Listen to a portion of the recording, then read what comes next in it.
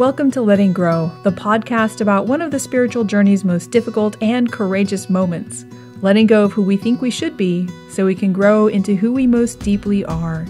I'm your host, Claire Villarreal, and I appreciate your joining me today.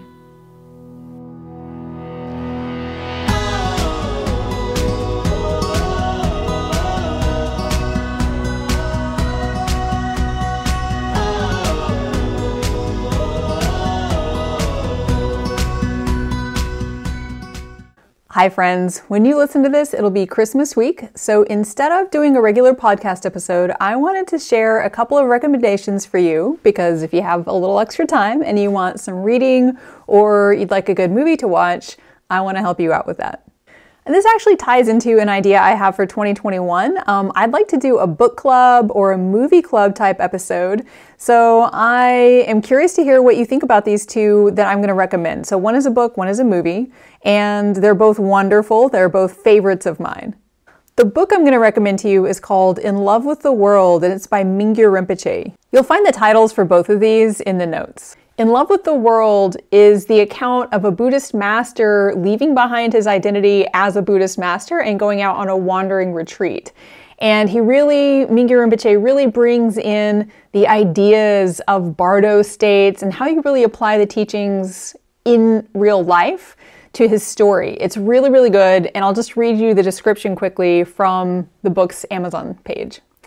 At 36 years old, Yongey Mingyur Rinpoche was a rising star within his generation of Tibetan masters and the respected abbot of 3 monasteries. Then one night, telling no one, he slipped out of his monastery in India with the intention of spending the next 4 years on a wandering retreat, following the ancient practice of holy mendicants.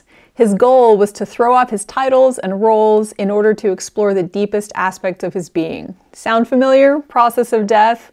Bardo of clear light? He immediately discovered that a lifetime of Buddhist education and practice had not prepared him to deal with dirty fellow travelers or the screeching of a railway car.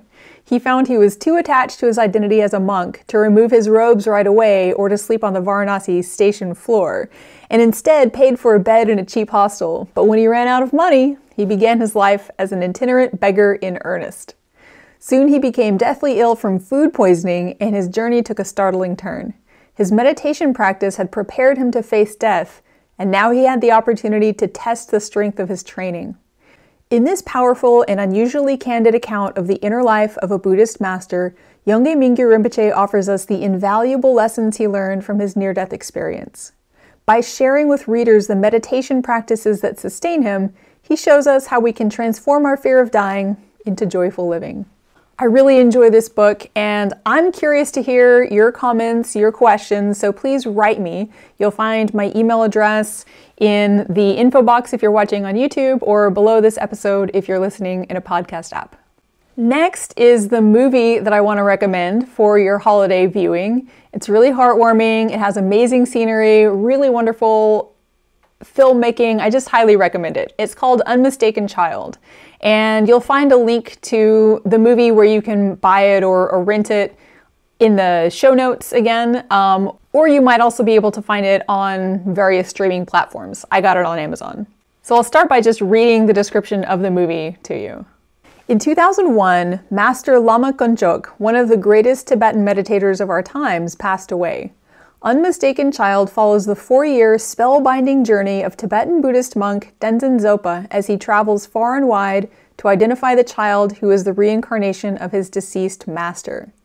Assisted by astrology, signs and dreams, and the whispers of villagers, Tenzin travels by helicopter, mule, and foot to look for the unmistaken child, knowing that if he succeeds, he must also convince the boy's parents to release their child into his care. Visually stunning and emotionally gripping, Unmistaken Child is the first real-time documentation of the search for a reincarnated master, revealed to us through the eyes of a sincere and passionate Buddhist disciple. It's so good, it's so heartwarming. I still kind of cry every time I watch it. I highly recommend it. So those are my content recommendations if you're looking for something good to read or watch over this holiday week, and I look forward to rejoining you next week with a regular podcast episode. I'm wishing you a very happy end of 2020 and an auspicious beginning to 2021. Bye, y'all. Thanks for coming along for today's exploration of the process of letting grow. If you found this episode helpful, please share it. And subscribe now wherever you listen to podcasts so you're always in the loop. For links to more content related to today's episode, please see the show notes. See you again next week.